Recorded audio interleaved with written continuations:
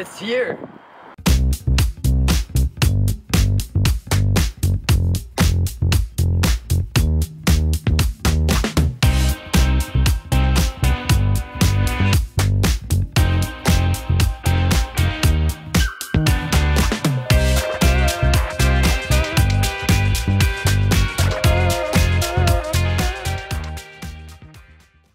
Yes, I did. I bought the Klipsch Forte IVs.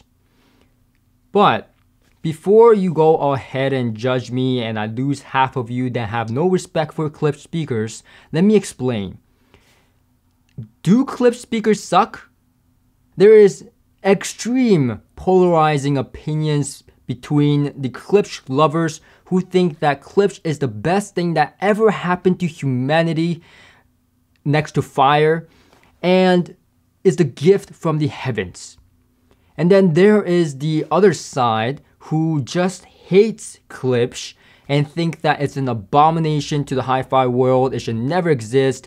Never should Klipsch speakers be in existence. Should anyone pay a goddamn dime for it?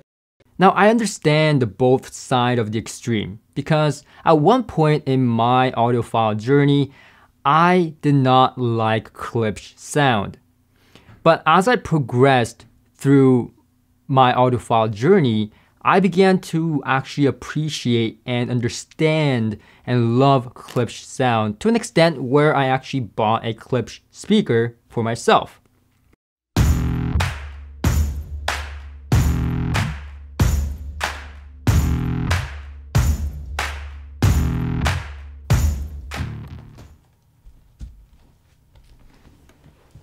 So, are Klipsch speakers bright sounding? One of the main things that I get from people is that Klipsch is a bright sounding speaker company. They make bright sounding speakers. And I felt the same way as well. I found Klipsch speakers to be on the brighter side. And now that doesn't change. However, what if I told you that Klipsch speakers don't have to be so bright to an extent where it's unlistenable? Now, I've come to situations where Klipsch speakers were in just terrible situations, in terrible rooms, and it was a really unbearable, lively, exaggerated, bright effect. And that is partially due to the fact that Klipsch tunes their speakers so that it sounds like a live performance and have that lively characteristic. Now, made that with the wrong room, with wrong placement, you get essentially a amplified effect, if you so will, of that brightness and the unwanted, shrill, and, unpleasant sound to a lot of people. However, place them correctly in a correct room and you will be heavily rewarded with what these speakers can possibly do. Now, this is especially true with the Forte IV, and that's why I bring it up. I have played with multiple placement with these speakers, and what I found was that when you have these speakers towed directly out towards your room, facing out towards the room, then you get an experience much like the Cornwall 4s, with that little bit of a forgiving presence on the upper end, which means that the high frequency is not as bright and is very listenable even for myself. And I quite enjoy it with these speakers faced directly out towards the room, and you get a large soundstage as well. Now, you want something a little bit more lively, a little bit more bright, toe them in just ever so slightly, and you get that. Toe them in even more, directed towards your ears, directly facing your ears, and you get a much more lively and brighter presentation if you are in for that kind of sound. So I cannot emphasize this enough. Placement is everything with this speaker. Place them wrong, and you may not like these speakers at all. Place them correctly to suit your taste, then you will get what these speakers are all about. And I think that this is one of the misconceptions with Klipsch speakers. People tend to just plunge it down wherever they feel like, or wherever their previous speakers were positioned, and expect it to perform like what other reviewers or myself talk about. It doesn't exactly work that way with Klipsch. So now you may be asking, hey Jay, are you saying that if I toe these speakers in little as possible and out towards the room, does that mean that I'm not going to get any of that brightness whatsoever? To answer that question, I want to separate brightness from liveliness and openness. Okay? So I find that brightness, like the shrill effect and that sharp sound that deters you and pulls you back from listening to music for long periods of time, is taken away or minimized when you tow these speakers out towards the room by a lot, right? It is minimized by a lot. However, it still is a Klipsch speaker, so you're gonna get that openness, that liveliness, as if you were in the stadium where the performance was taking place. It is not going to sound rolled off or have no air. It is a very open sounding speaker inherently. So that is not going to be taken away whatsoever. However you place them, that openness is still going to be there. What you are playing around with when you tow it in or tow it out towards the room is that brightness, shrill sound, the amount that is acceptable to you. That's what you're playing around with, in my opinion, and from my experience of testing with these speakers for about a month now. So these speakers also have a 15-inch big passive radiator in the back. So another thing that you should consider is the space between the speakers and the wall behind the speakers. You want some space and you want to place around with how much pull you have away from the wall, because if you have them too close to the wall, then you get muddy bass and sacrifice clarity. And it's not a very tight or pleasant bass that you want. Pull them out too far from the wall and you start to lose the grunt and heavy hitting bass that the Forte IV is capable of. So you have to play around with that as well. So again, with this speaker is perfectly Klipsch. You have to play around with the placement of the speaker. And it is especially true with the Forte IV.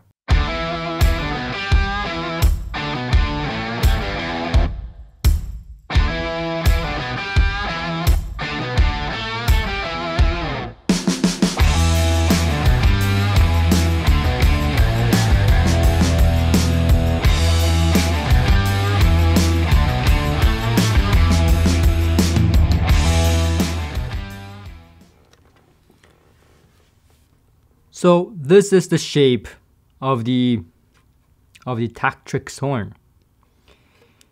And this is the compression driver. So I've taken it out so that you guys can have a better look at it. But there's a very important thing about this right here. Now the mid-range compression driver here is the same one as the one in the Cornwall 4s. I would say that a lot of people have misconceptions with horn designs. And well, I wouldn't say it's a misconception because there are horn designs that has problems. But the main thing is, the thing with horn is it's a natural way of amplifying sound. Just like how you guys amplify your music with amplifiers, like a physical electronic amplifier, a horn design is made to amplify sound naturally. And to give you an example, you just put your hand around your mouth like this in the shape of a horn, and you just get louder.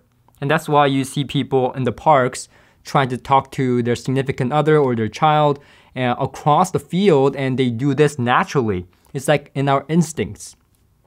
And horns in a speaker is exactly the same way, because when transistor amplifier wasn't available back then, and high wattage amplifier, high powered amplifiers were not readily available.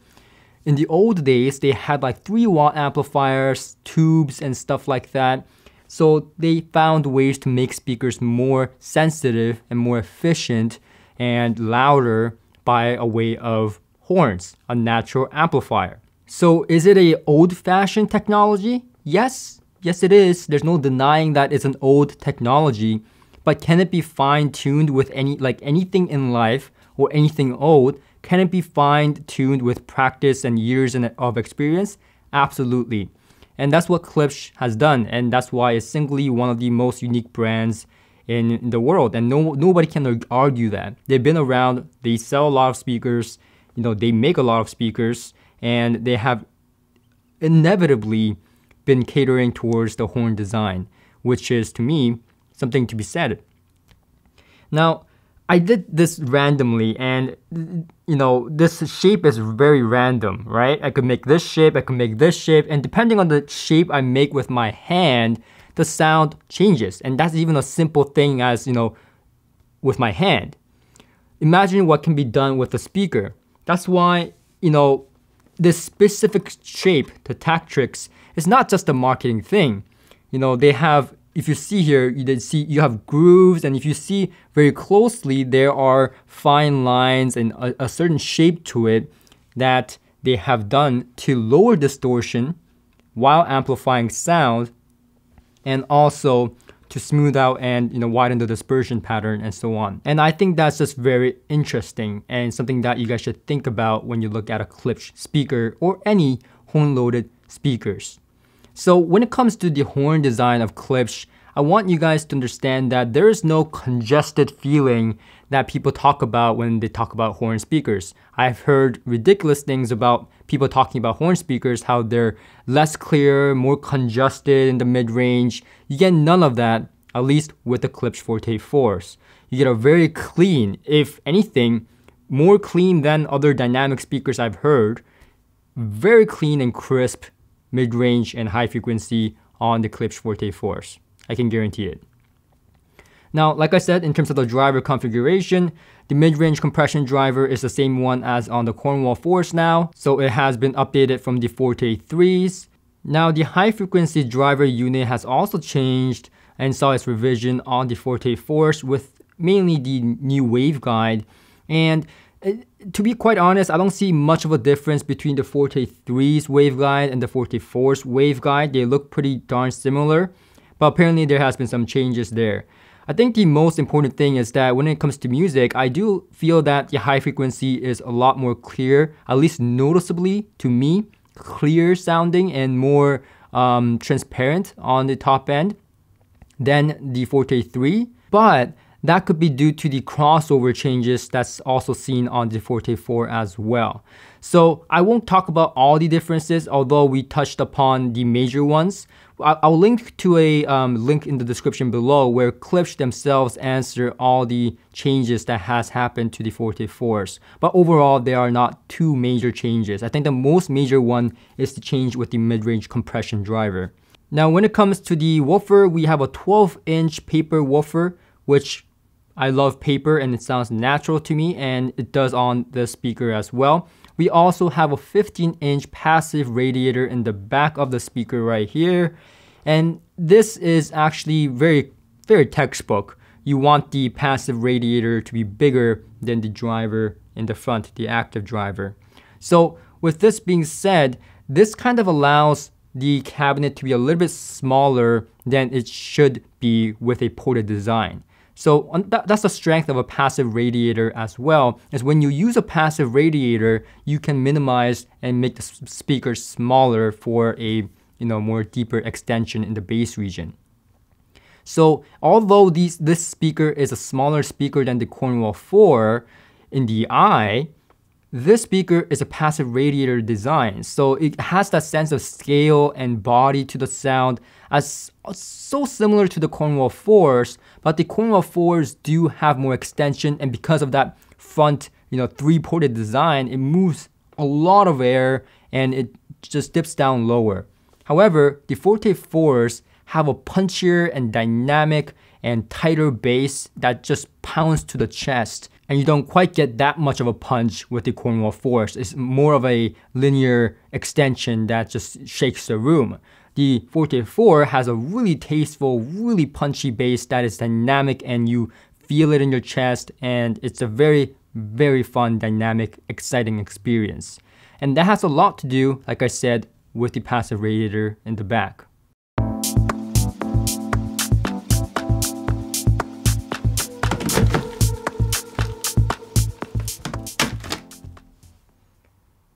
What are you doing, Jay? Why are you throwing out your music collection and crying and having tears come down your face? Thank you for asking. I'm throwing out my music collection of poor recordings because the Klipsch Forte 4s don't like them. You don't, do you now, Klipsch Forte 4s? Yeah, no, didn't think so. Picky little bit.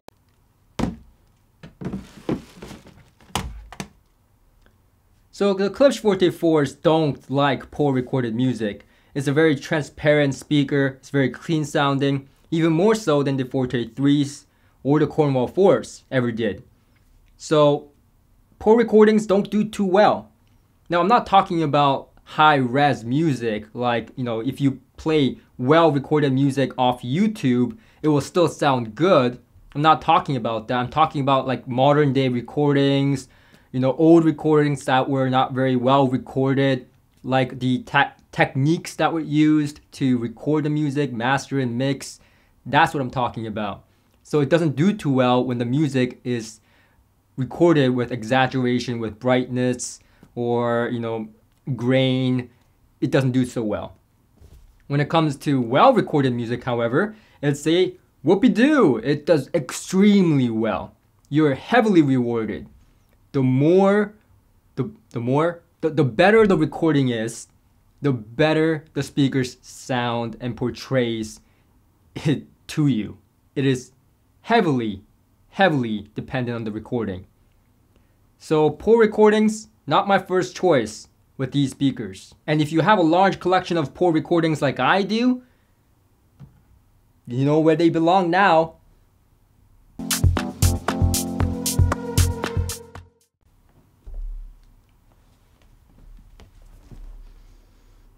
So, do you ever listen to music while lying down and thinking about your life, what happened today, why did it happen today, and why am I here listening to music at 3 a.m. in the morning, can't go to sleep, what is working at home? Just so much questions, no answers. I do that all the time. And at night, I can't disturb my neighbors at 3 a.m. in the morning, and I can't disturb my girlfriend or she'll beat the shit out of me. So usually, I just lie here, not even in the listening spot, and I play music. Now, most speakers are not very good at low-level listening, so it's not really that enjoyable. But what I found is that the Forte 4, because of its detailed nature and that lively presentation, is quite enjoyable at low listening levels as it is with high listening levels. So it is great across the spectrum. So if you want to listen to music and think about what happened to you today at night at 3 a.m. in the morning, then this speaker is perfect for that as well.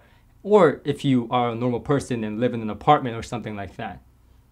Okay, I'm gonna go back to rolling in the music.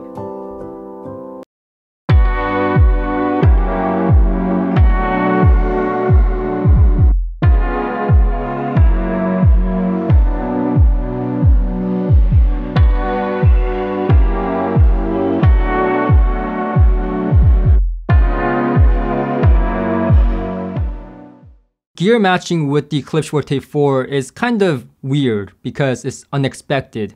Just like how it was unexpected when I got accepted to med school and I didn't go to med school and I'm just now reviewing hi-fi gear. Similar, on one hand, the Klipsch Forte IVs are very apparent because it's a sensitive speaker, and I'll put the specs up here right now. It's a sensitive speaker, so when you go from a solid state amplifier to a tube amplifier, the changes are very apparent. You definitely hear the difference between a solid state amplifier and a tube amplifier right away. However, when it comes to the quality of gear, for example, I compare this up with a $800 amplifier or a vintage gear or a tube gear, and they all sound good.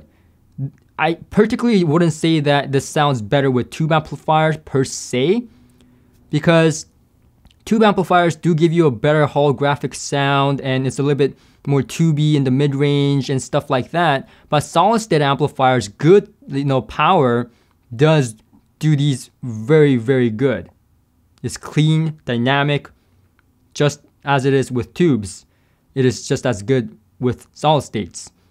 So, and it doesn't really matter the price point, and so I wouldn't really worry about the quality of gear as much because it doesn't scale up as much. Now, you still want to use, somewhat of a quality gear, but using like the top of the line amplifier with the Klipsch Forte IV, at least to me, seems like a little bit of a waste, at least with my experiences with the previous Klipsch lines and also this one. I would just say get a good tube amplifier or get a good solid state amplifier with about 50 to 100 watts, and you should be happy in any size rooms, in my opinion. My favorite, however, was the Kenwood monoblocks that I have.